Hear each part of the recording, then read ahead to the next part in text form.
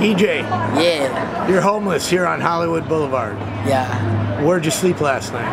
Last night I slept in Universal City Station till about 5, and then I got kicked out and I slept in Hollywood and Highland till about 8 and woke up. Yeah, and the night before that I was under a bridge, and then like for a week before that I was under that same bridge. It's no way to live, man.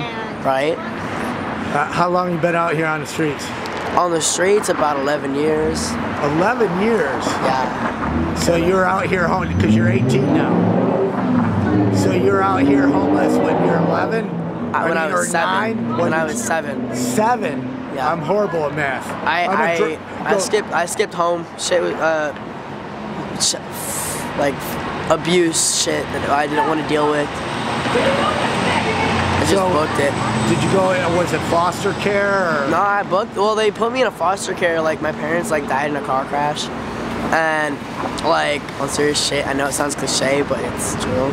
And like the foster parents were abusive and I just booked it because I was sick of like jumping around like that shit. And yeah, I made it to Arizona, Phoenix. Then I hitchhiked for the next couple of years to like Nevada, like Las Vegas, around their area. And then I hitchhiked to San Fran. Then I went and I train hopped to Oceanside, and then I Metro linked it over to Hollywood. Yeah. It just caught me by surprise that you've been out here since 7 years. Yeah. That's crazy. Not a lot of people are out here. No, I've met one other kid, homeless since 5. Unbelievable.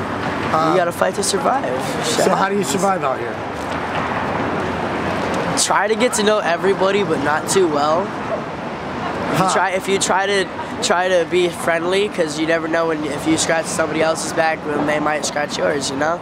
Right. Keep good debts. Like keep your word. Don't talk shit behind nobody's back. I mean, like it's pretty much schoolyard rules, like multiplied though. But why don't you want to get to know them too well? I mean, what you said was really. If you're homeless, we're good at blending in because we don't like to be found a lot of the time. We don't feel comfortable with it. Yeah. It's just not worth it. So where are you gonna sleep tonight? Shit if I know. I don't have a sleeping bag, I don't have nothing. My shit got jacked yesterday. Yeah, that's what you're saying, all your stuff got stolen. Oh my gosh. What's your future like?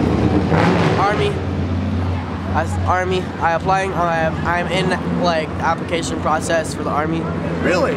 Awesome. That's cool.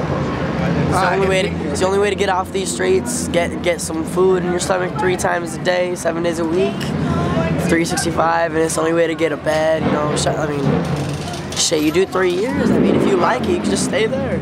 If you had 3 wishes, what would they be? Money, obviously, to get the fuck off these streets. I'd have to say 2